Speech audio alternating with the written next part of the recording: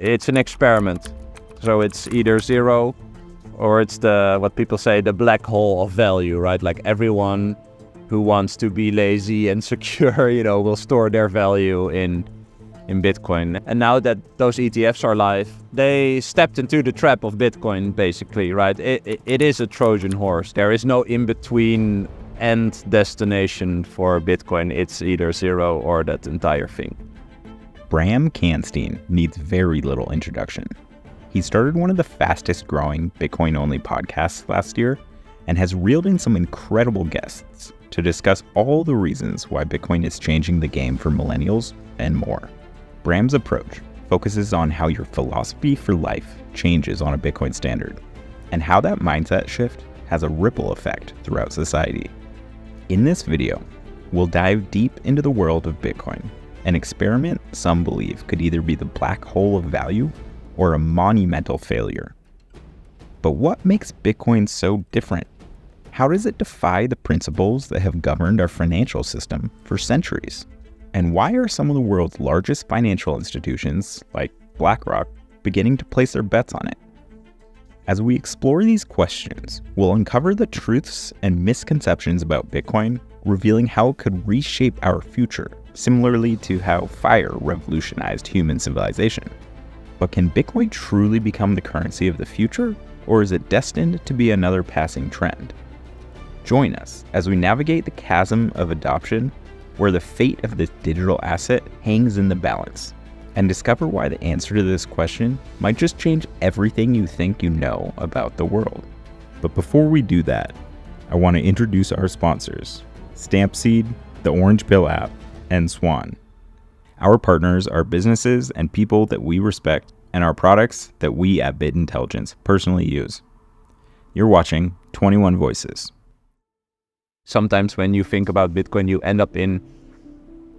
can end up in a place that's like really big, like really high level, where you are like, yeah, this is like the biggest thing to ever happen in the past, I don't know, since the invention of fire, right? That's what Fidelity, for example, says.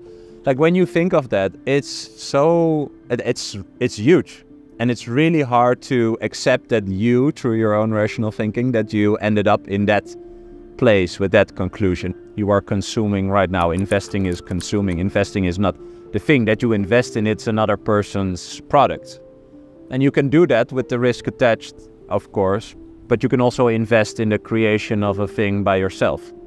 And so that's the difference right now. That's why people invest and buy all this stupid nonsense instead of saving a bit more energy together and then build.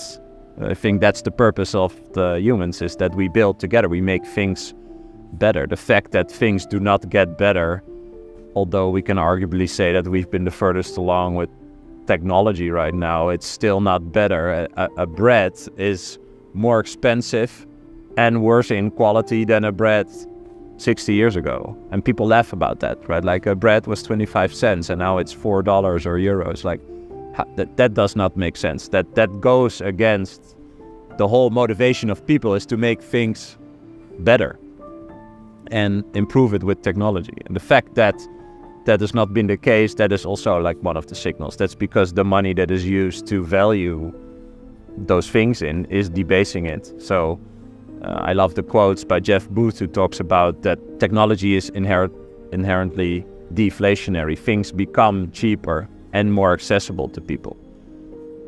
But if the money that we use is inflationary, that cancels each other out. And so I feel people will get more time on a more honest ledger, on a more honest money to build instead of consume. Eventually, when you get it, you're like, oh, wow, this makes a lot of sense, but it's very, very hard. It's very hard to get there. And it's definitely not about intelligence. It's about how you can challenge your own beliefs and be open to new ideas and accept that you don't know everything. And I would invite everyone to do that. Yeah.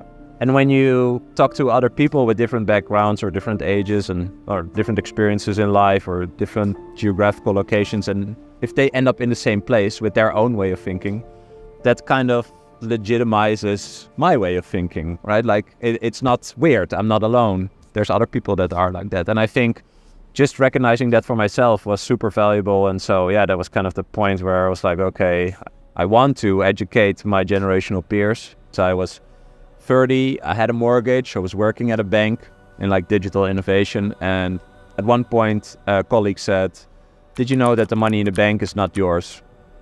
And I was like, "What?" Like, sorry, what are you talking about? I was pretty shook. Like, I didn't know that, right? But I was participating in the system, and he was like, "Yeah, we had lunch," and then we talked for an hour, and he explained it to me, like fractional reserve banking, that when you put your money in the bank, you basically lend it to the bank, and the bank goes out to try and make more money. If they don't, you get the bill. If they do, you don't see any upside, basically. And that's how all the lots of the crises like start, right?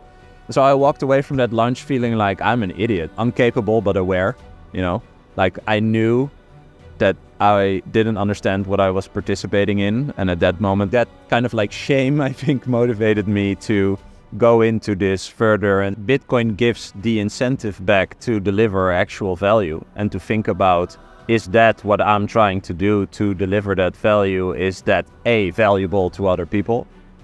If no, I have to work harder. If I don't want to do that, or I decide that this is not my trade, then I have to do something else. But that's a fair exchange, right? Like you try, you fail, you do something else, basically. But the fiat money, we just talked about how it degrades your, debases the energy that's stored in it when you deliver work. Therefore, you don't even try to deliver real value, because if the reward is shitty, why would you deliver more value than what that is worth? And that's I totally agree with that. If you look at architecture from the 30s, it's way prettier than architecture from the 80s. And I think that is the real life manifestation of the rewards for that work being debased. And yeah, so if you look at younger people as well, like if you don't have the idea that, oh, once I finish school or my education, I can do something that I actually enjoy doing, that already is a pretty depressing like thought into the future again. So it's not only the energy that's debased in the future, like the money energy, but it's also, I don't know, is that the life energy that's debased towards the future, and then you're 17 and you have to figure it out. Same conclusion, right? Like it's not how it's supposed to be. Please bear with us for a quick message from our sponsors. These videos take a lot of time to make, and we've partnered with brands we trust like Stampseed and the Orange Pill app in order to get the funding we need to bring you these videos every week. Don't store your Bitcoin in cold storage without stamping your seed phrase on an indestructible titanium plate. Stampseed is fireproof, rust-proof, impact-proof, and easy to hide. It has no loose parts and will give you ultimate peace of mind that your Bitcoin is safe and sound for the long term. Click the link in the description below for 15% off your stamping kit. When I finally got Bitcoin, it hit me like a lightning bolt. It was the currency of the future, the only money that truly mattered. But there was a problem. I didn't know anyone else that thought like me. That is until I discovered the Orange Pill app.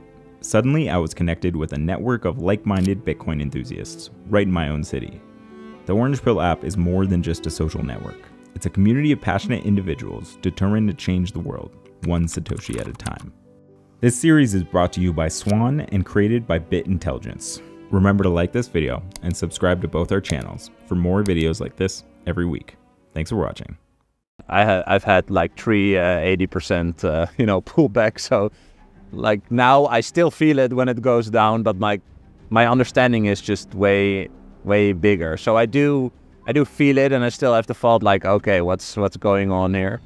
I'm reminded again of like, oh yeah, I know what this is. Like and that also builds, people use the word conviction, right? But in stocks, conviction, I think, is a dirty word. It's like, oh yeah, of course, eventually it's gonna go up. This is going to be the thing. But the conviction in Bitcoin for me is more about what is my understanding of what this is. I know that I ended up at a certain place of understanding before, and the fact that I'm a bit frightened now is more ego than my rational thinking, right? And so then I look at other people to just hear their thoughts again, and that helps me to restructure my thoughts at that moment, and then I'm good again, because the base layer of Bitcoin, it doesn't change, right? So whatever you see in a price fluctuations or any type of FUD from, whatever government type outlet, the thing doesn't change. That's the whole beauty of Bitcoin. It's just a set of rules that more than 15,000 computers at the nodes around the world agree to execute. And that is it. Did that change? No. Okay. Then it's still the same thing. Still the same time chain. Yeah. Yeah, I always viewed Bitcoin as it's an experiment. So it's either zero or it's what people say, the black hole of value, right? Like everyone who wants to be lazy and secure, will store their value in Bitcoin. And you can store value in other things, right? But then you take more risk, and that choice should be there, and that choice is not there now, right? So it's either zero or it's everything. I always looked at it at that. And now that those ETFs are live, I don't have a finance background, but I came to realize that they stepped into the trap of Bitcoin, basically, right? It is a Trojan horse. They are coming for the greed aspect. They do know what this is. Like BlackRock perfectly knows what this is. And that's also a high signal. That is why they moved, because one leg is in the old system that they really profited from. And there's one leg now in this new system that could replace that other thing. So they're milking the cash cow from the old system, and they're establishing their foot in that new system, right? But that's based on the greed. Like, we can make money, we can save ourselves. But at one point, and we are already there, I think, this is not going away. So they trap themselves into committing more to this thing called Bitcoin. And that is why it's not going to zero again. So it will be the black hole of value. There is no in-between end destination for Bitcoin. It's either zero or that entire thing. And we are I think it's clear it's going to be that entire thing. And where we are now, I feel it's kind of in this chasm, right, of adoption. Like, we are here with 2,000 people, that's nothing. You walk out of the stadium and there's people who have no clue what's going on in the venue, right? And so it's a dirty sentence, right? Still early, but the fact that the ETFs, like that big financial institutions, adopted an idea that was released on an internet forum 15 years ago is absolutely crazy. If you think about that, just really think about that for longer than just what I just said. Like, that is crazy. Why would they ever do that? They would only do that if it has merit, if it could become that thing. No half-ass end destination, but the thing that we all think it's going to be. That is why they are there. And a second thought attached to that is, like, this company is not one entity. It's not an organism where Larry Fink says, oh, we go to the right now, we're going to put that. No, it's a chain of individual people who sign off and do their own due diligence, and then they decide to move that direction. And so they know what this is, and that's why they are one leg in that. But we are in this chasm where they know, unfortunately, the finance bros know, and we know, but not enough people know. But there's going to be a point where probably the price is going to go up like crazy. And I hope that is still on time for more people. But I hope that more people will adopt it than the financial institutions, because then we really have the power, right? Time frame, very, very hard. But I do think within 10 years, 100%. Bitcoin is not just another financial asset. It's a radical departure from the systems we've relied on for generations. Bram paints a vivid picture of a world where Bitcoin could either become the ultimate store of value or fade into obscurity if it fails to fulfill its promise. The journey to understanding Bitcoin is not just about grasping its technical aspects. It's about challenging our deeply held beliefs about money, value, and trust. The question, what is money, is truly one of the greatest intellectual pursuits of this century. And as the financial world begins to take Bitcoin seriously, we find ourselves at a crossroads where the choices we make now could ignite a revolution, forever altering the course of human history. It's clear that Bitcoin is teetering on the edge of something monumental. The stakes couldn't be higher, and the future of value, power, and innovation hangs in the balance. Which side of history will Bitcoin land on? The answer could redefine everything you think you know about the world.